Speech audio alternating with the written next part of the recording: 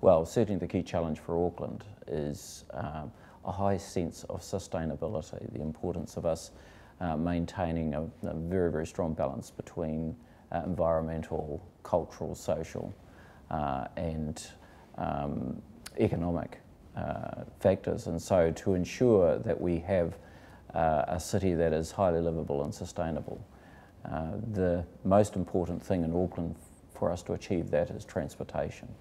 We have a very, very high focus on taking our city, which has been primarily embedded in roading, into a fully integrated transport system where we have investment in rail, bus, ferry, of course in walking and cycling.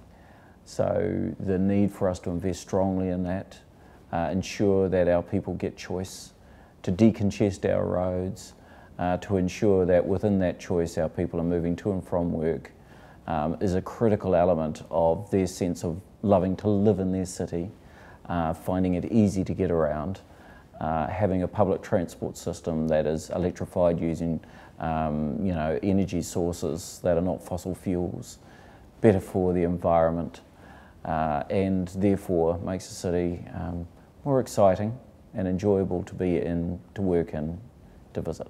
So for us in our city, the biggest challenges for sustainability are around a great transportation system.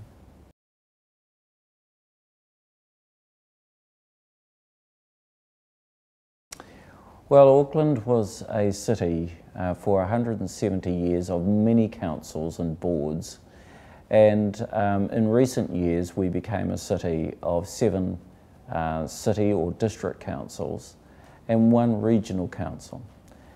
And what happened in amongst that was that it was accentuating the different places that we were living in rather than really pulling together and uniting us with a common vision and plan for the whole of Auckland.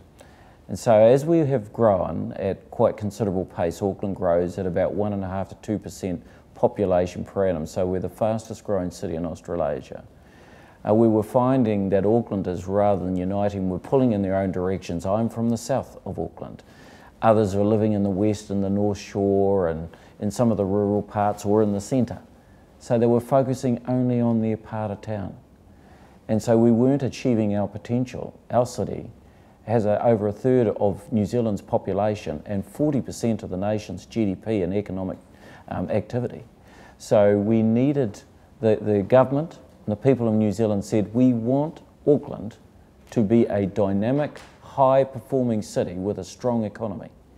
And on that basis, we need to have you stop disagreeing with each other and being divisive. We want you to unite.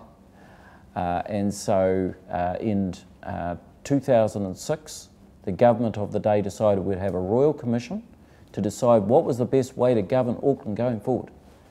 And the result of that was the government and Parliament agreed we're going to reunite all of those councils into 1 council, the super city of Auckland. We will have 1 mayor. The mayor will provide the vision and the leadership.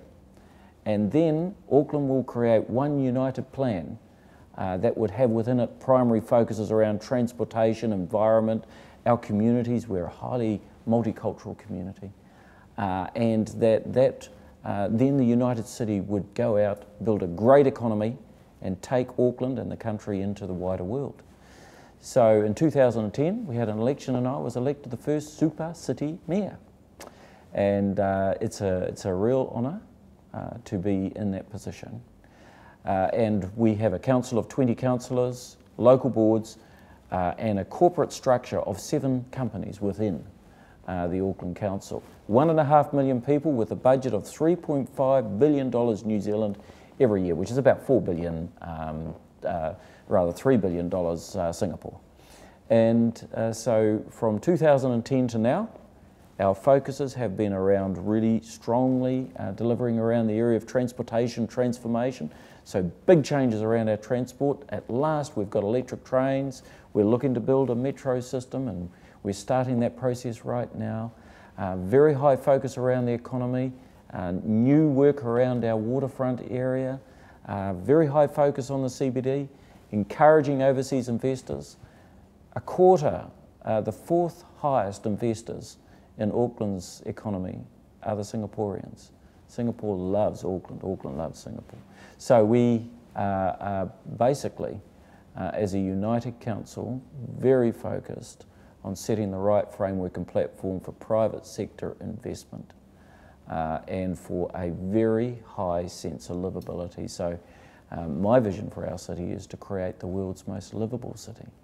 And so we look to great cities like Singapore as to how they've been able to achieve high population growth, high economic growth and development, have a very clear vision and a plan to back that vision and deliver out on that over years.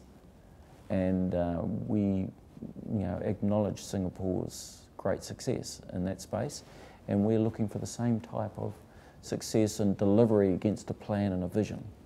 And so the changes have been significant. The community, I think, are pleased with our progress thus far. They like the sense of momentum. Again, I think very similar to Singapore, Singaporeans have enjoyed the sense of success leading to further success, and Aucklanders have that same sense of endeavour and ambition at this time.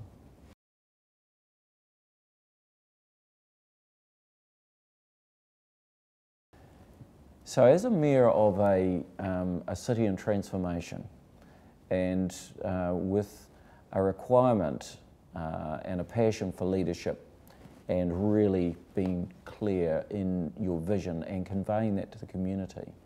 Firstly, it's been great to be with mayors of the leaders of our greatest cities in the world, and to be with those who are working within the administration of those cities.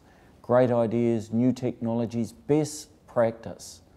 It's an opportunity for us to share our ideas and really look to gain inspiration from what's happening around the world in civic affairs. Cities lead the world in environment and management of water and key infrastructure, in how we generate economic growth and development. And of course, increasingly people are moving into cities. So generally, as a civic leader of a developing city, it's been wonderful to receive the wisdom and share the ideas with my colleagues from around the globe. And then, importantly, we want to acknowledge the global leadership of Singapore. They have Lee Kuan Yew as a great leader of global politics. His vision of bringing together the great leaders and cities of the world, trying to use this platform, the World City Summit in Singapore, to tease out the very best of best management in building great, livable, sustainable cities. It's a tremendous initiative. It brings the competitive best out in us all. We all want to be the greatest. We love our communities and our cities the most. But I want to acknowledge Singapore for their considerable leadership in this space. And for us around the world, you provide a great platform for the debate in ideas and an opportunity to express our passion for the places in which we live.